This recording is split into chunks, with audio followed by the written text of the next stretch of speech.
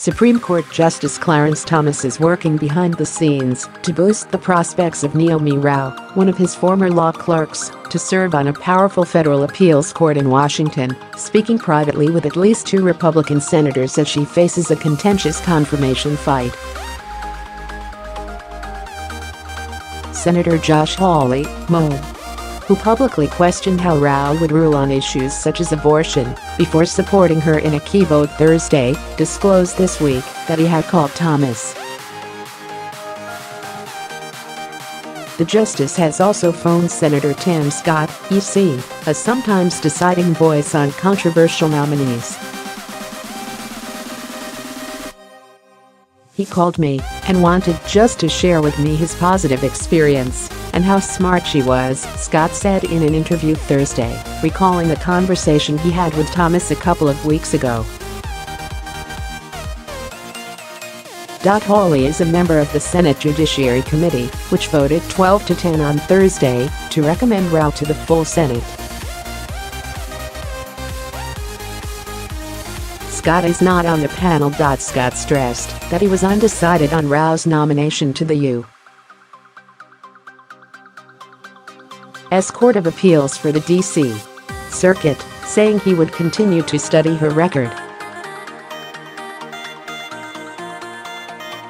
President Trump nominated Rao in November to replace Brett M. Kavanaugh, now a Supreme Court justice.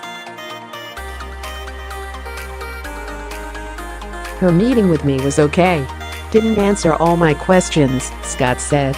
"We're moving in the right direction, but I'm going to have conversations with Hawley and other senators who have expressed concerns," compare notes, as well. Thomas, famously taciturn during oral arguments at the High Court, has previously worked in private in support of other judicial nominees. In the 1990s, he intervened or offered to help several stalled African-American judicial candidates, including those nominated by Democrats, according to several black judges interviewed by The Washington Post in 2004. Thomas declined to comment through a court spokeswoman. Hawley and Senator Tom Cotton, R.R. expressed concern this week about Rao's judicial philosophy and specifically whether she would expand abortion rights. But Hawley joined other Republicans on the Judiciary Committee in backing her nomination, after meeting with Rao on Wednesday to discuss her writings, reviewing her record and talking to her former bosses, including Thomas. Another committee Republican, Senator Joni Ernst, Iowa, also supported Rao, but with some hesitation, she said, because of controversial columns Rao wrote as a college student about date rape. Ernst disclosed earlier this year that she was raped in college and said she remains concerned about the message Rao's writing sends to young women. Republicans hold a 53-47 Senate majority, and 4 or more GOP defections would sink the nomination. Rao spent 10 years in academia before joining the Trump administration in 2017 as the White House's Regulatory Affairs Administrator.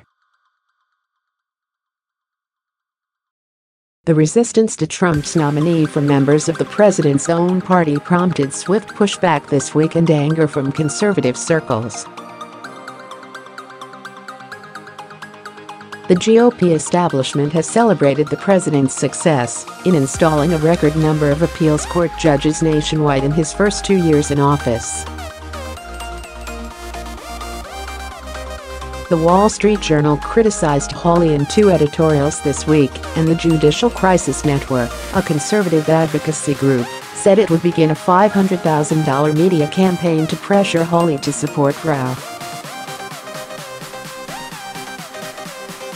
Hawley, a former Missouri Attorney General, graduated from Yale Law School and served as a Supreme Court clerk for Chief Justice John G. Roberts Jr. Rao has clerked for Thomas and has co-taught classes with him at George Mason University's law school. Hawley told reporters after the hearing that Thomas is very enthusiastic about Rao, but declined to elaborate on the private conversation. Hawley outlined his initial concerns about Rao in a column about judges who read or invent new implied rights out of thin air. Critics of Roe v. Wade, the 1973 decision that legalized abortion nationwide, say it was wrongly decided, in part because there is no stated right to abortion in the Constitution. But after meeting with Rao for nearly an hour, Hawley said before the vote Thursday that he was convinced that she would interpret the law according to its text and history and not be influenced by changing social and political times. That was similar to the message from Thomas during his call with Hawley. The justice told the senator that Rao does indeed have an originalist judicial philosophy, according to a person familiar with the conversation who was not authorized to speak publicly about it. It is unclear how unusual it is for a Supreme Court justice to intervene in the nomination process because such conversations would not necessarily be disclosed. Stephen Gillers, a judicial ethics expert at New York University's law school, said the code of conduct allows judges to participate in the selection process, including responding to official inquiries concerning candidates. The late Justice Antonin Scalia reportedly lobbied David Axelrod, who was an advisor to President Barack Obama, to encourage his boss to nominate then-Solicitor General Elena Kagan to fill a vacancy on the High Court, Axelrod recalled in a 2016 column. During the committee meeting Thursday, Republican Sens. Ted Cruz, Tex, and John Kennedy, La. condemned the organized efforts to pressure Hawley. Cruz called the criticism from the Wall Street Journal wrong, arrogant and misinformed, and bristled at the idea that people think they can pummel senators into keeping their mouth shut for doing their jobs. Still, other Republicans were privately frustrated that Hawley injected Rao's personal views into a discussion about her fitness to serve on the bench. The senator told Axios earlier this week that he heard that Rao personally supports abortion rights, although he has since focused his concerns on how Rao would approach the legal principle of substantive due process.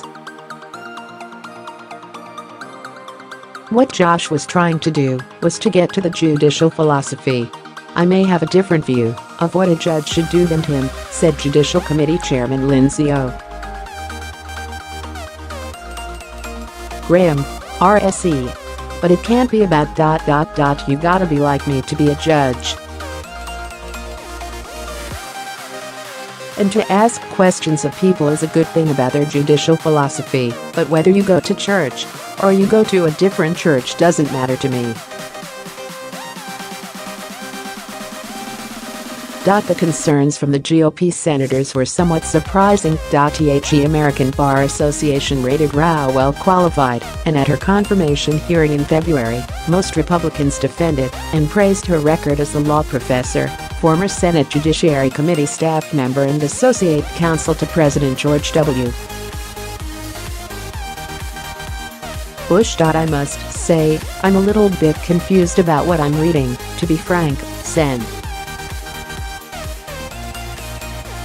Susan Collins, R. Maine, said Thursday of Rao's nomination. There are so many circuit court judges pending right now, but hers has been very confusing on Roe v. Wade, where she is, and she seems to be attacked by both sides. Collins, who supports abortion rights, added, so maybe that means she will just follow precedent. The caseload on the D.C. Circuit is heavy on disputes involving federal agencies and executive power. The court also has been a stepping stone to the Supreme Court, with 4 of the 9 sitting justices having served on the D. See Circuit.I and her law review articles. Rao expressed support for broad executive powers and for limiting the authority of independent federal agencies, seemingly in line with Kavanaugh. More recently, she has overseen the Trump administration's efforts to roll back government regulations as head of the little-known but powerful Office of Information and Regulatory Affairs, WARA. Collins, a moderate Republican, said she also will examine Rao's record as the administration's regulatory czar.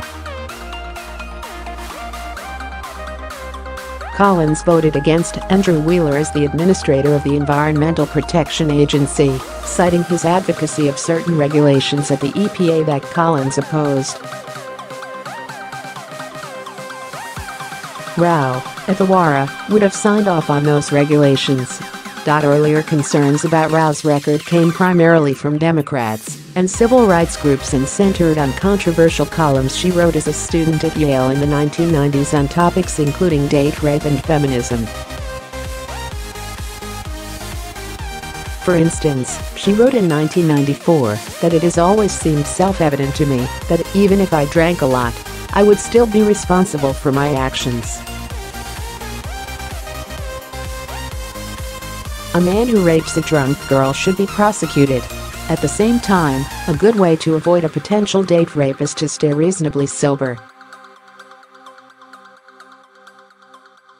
To address lawmakers' concerns, Rao sent a letter to the committee in which she condemned sexual assault in all forms as abhorrent and stressed that she particularly regrets the insensitivity demonstrated in my remarks on rape and sexual assault. She said that in college, she was sheltered and that her perspective on the issue evolved as she grew older and became a mother to 2 children.